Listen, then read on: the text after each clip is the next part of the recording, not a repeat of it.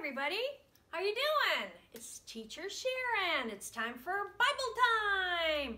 And you're at my house. And we are going to talk about one more thing that God created. And the first thing today, you know we've been talking about creation. And you remember all the things God created?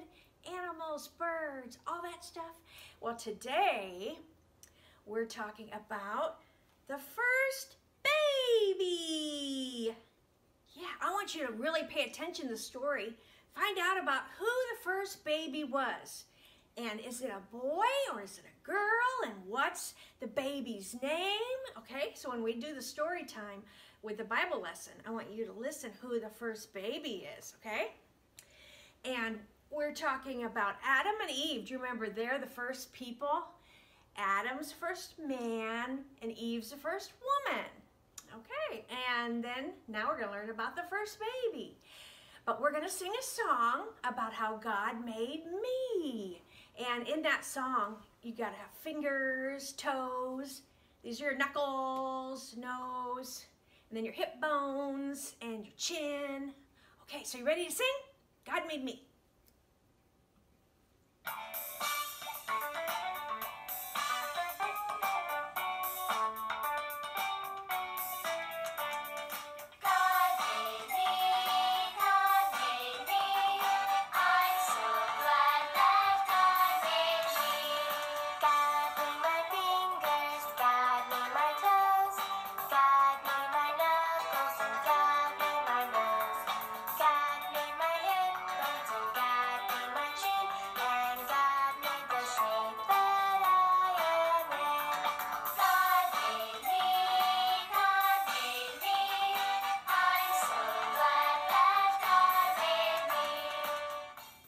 Job. I love that song. God's a wonderful creator, and he made you. You know, God knows your name and he knows what you're good at because he made you. That's right. Now we're going to do prayer time. So do you remember my saying? Up in heaven, God is listening to each word I say, for he loves me and he listens to me when I pray. So this is a time to be quiet and we're going to talk to God. So everybody shh and listen to Teacher Sharon. Thank you, God, that you love us so much. You created us, and you know, God, what's best for us. Help us to follow your plan, God. And we want your will to be done on earth as it is in heaven. And we just pray for anyone who's sick that we know. God, will you touch them and make them better? And we pray all this in Jesus' name. And then what do we say? Amen. And God loves it when you pray, when you talk to him. And you can pray anytime, anywhere. And sometimes God will say yes to your prayers and sometimes no. And sometimes wait. God knows what's best. That's right. Now we're going to do Bible verse time. There's our bell. And I wonder if you've learned the Bible verse that we've been doing all month. Because this is the end of the month. And we've been doing Romans 3:23. All have, what? Sinned and fall short of the glory of God. That means we've all sinned. Do you remember Adam and Eve? They were the first ones to sin, and we're their ancestors. So we have all got that want to sin in us. But the good news is Jesus, when we believe in him, he will make us clean from our sin. That's right. So we're going to do our Bible verse. I have a little song. Are you ready? All have sinned and fall short of the glory of God. Romans 3:23.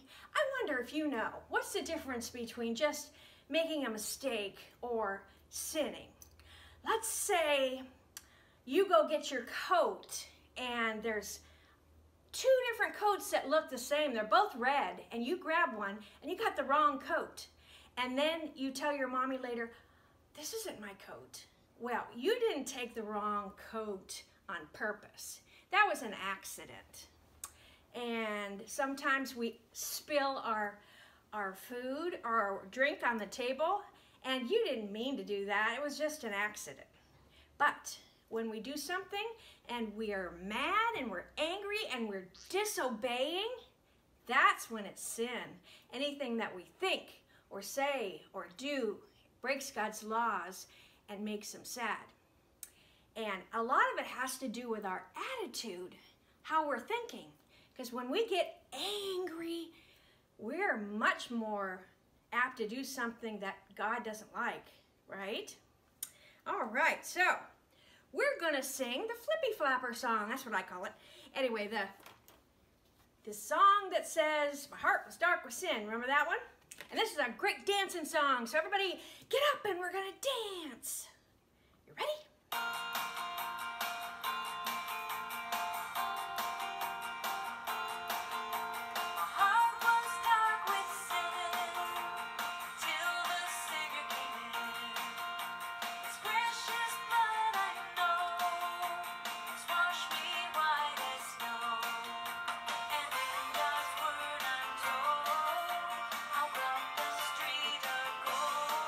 Dance. Go around. Go the other way. And do all your moves. Woo! Listen now to the story of God's love. This is how to live in Jesus' love. Good job. I love that song, don't you? And we're going to have our Bible lesson now. And today, the story is in the Action Bible. That's right. And so I'm going to read out of the Action Bible. Let's sing our Bible song, because you guys are so good with your letters and you're learning words. So let's do it. The B-I-B-L-E, yes, that's a book for me. I stand alone on the Word of God. The B-I-B-L-E spells Bible. All of our stories come from the Bible, and we're in the book of Genesis. The very first book in the Bible talks about creation, and we learned last week about God made the first man and the first woman, Adam and Eve, and today will be the first baby. All right, let's hear. So everybody sit down and listen and zip your lip unless I ask you a question, and then it's okay to talk. Ready? Adam and Eve are forced to have a new life outside the Garden of Eden. You remember why? Because they disobeyed God. And if you didn't learn that story, you can have your parents read about what they did and how they disobeyed God. Outside the Garden of Eden, the land is barren, hot, and dry, weary, alone, and frightened. Adam and Eve search until they find a place to make a home. And Eve says, "Remember how beautiful Eden was?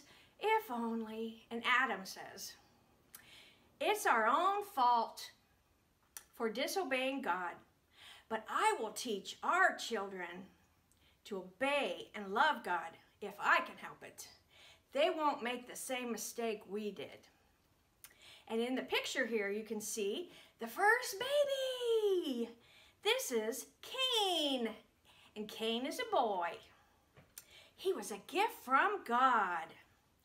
And then he got a little older, and they had another baby. And this was a boy too. And his name's Abel. He was a gift from God too. All children are a gift from God. God loves little children. And these two little boys grew up to be about your age in this picture, and they learn to do things like you do. I bet you know different colors. Like if I would show you this, what color is that? Yeah. And they learned how to count, and I bet you know how to count. You want to count with me? 1, 2, 3, and you can count even more. Yep, they learned how to count. They learned how to pray, just like we prayed today, talking to God, and walk and talk. And they probably play games like you do, and climb trees. If it's nice weather, go outside and climb trees. Who taught them all those things? Their parents. That's right. And parents are the boss in your house, right? Parents, mom and dad. And they teach you things like tell the truth and brush your teeth. They do everything to help you. They love you, and they want you to have the best life. And they probably had to learn to pick up their toys and put them in their special toy place, just like you do. And they also learned how to plant food. They had to kind of work. You guys don't have to plant food, but maybe you have a garden that you can just make things in the summer. But they had to, because they couldn't go to a store. And they learned how to take care of animals. So Adam teaches their sons, Cain and Abel, about God. That's an important thing to know, and he teaches them. God made the earth and everything we have, says Dad Adam. And Abel, in this picture, says, God even gave me my little lamb. He loves animals. And Cain, he doesn't. In this picture, he says, sheep are dumb. He likes to do gardening. He likes to plant things.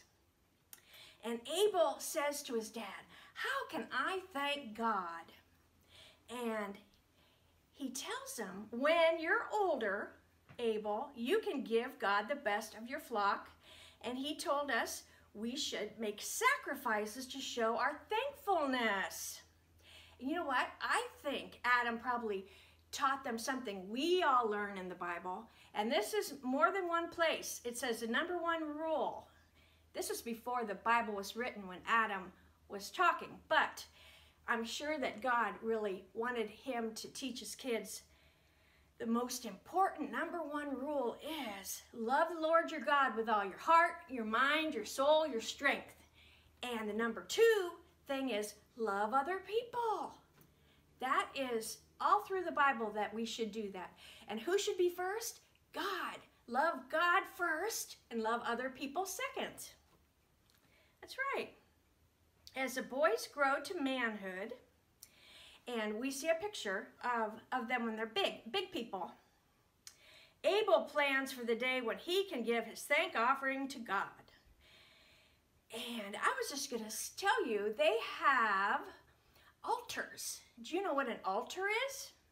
Well, that's how they worship God. They didn't have a church where they could go. They made their own altars.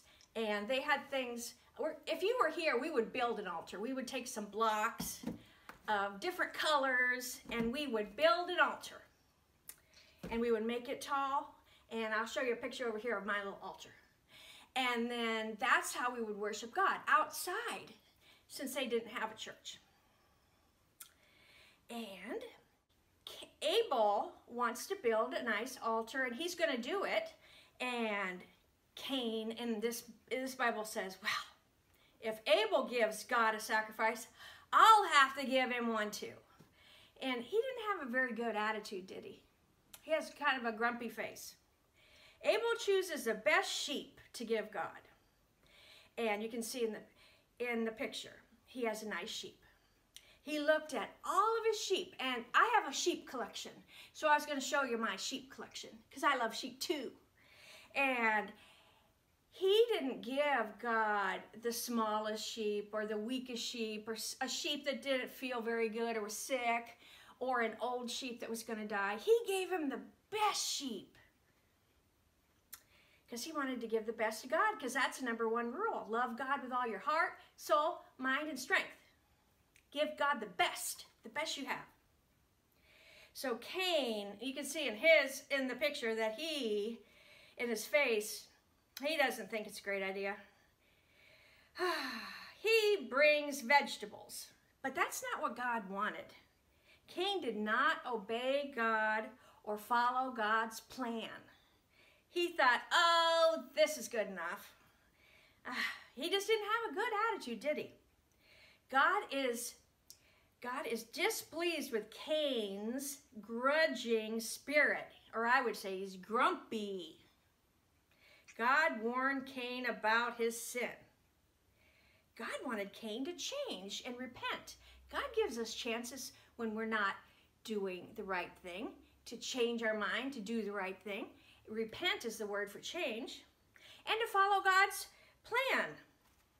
God wanted Cain to, God warned Cain that sin, the grumpiness, would become his master instead of God, unless he changed. And God is pleased with Abel's gift, but Cain's, he was not pleased. Cain did not understand. Why is God happy with his brothers and not me? I bet he said this. It's not fair. You ever say that? But you see the difference? The difference in the attitude of wanting to please God, Abel, and giving God the best, and Cain, oh, do I have to? You know, just a bad attitude. There's a difference there. And which one does God like? Now, we're not going to talk about the rest of the story of Cain and Abel, but you could have your parents tell you what happened next. We're just focusing on their attitude, how they're thinking, and how they're worshiping God. So we're going to sing a song because we have a choice too. We can worship God with a happy spirit, and when we ask Jesus into our life by saying a prayer and believing in him, he gives us a light inside of us, a happiness. And our song here is This Little Light of Mine. You guys know that song? Okay, we're going to sing that.